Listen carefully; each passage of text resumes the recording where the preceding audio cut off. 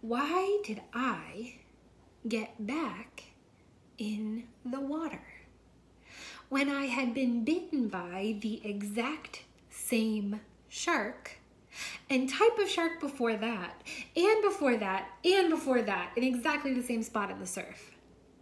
When Bruce brushes up against my leg for the first time, or the 100th time, the orchestra from just beyond the fourth wall plays a familiar minor second.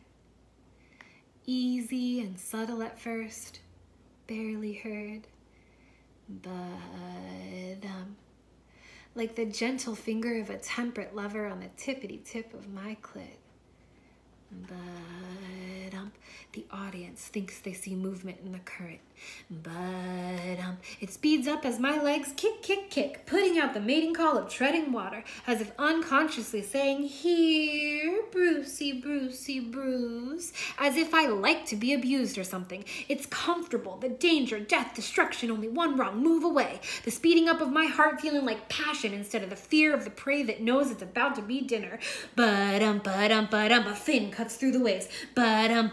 Swim, you idiot, get out of there, the peanut gallery screams as I jerk around as if hearing them just in time to see big white jagged teeth. I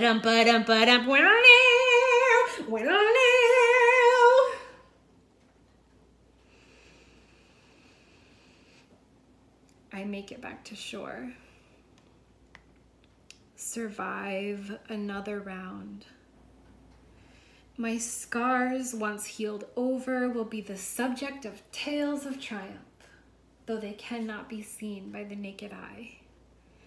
They live on the inside, in my soul and joints, muscles, nerves, and bones, the pain of a body that has never stopped swimming, is afraid to, can't even get in the bath without some trepidation, and will never put on a life vest again.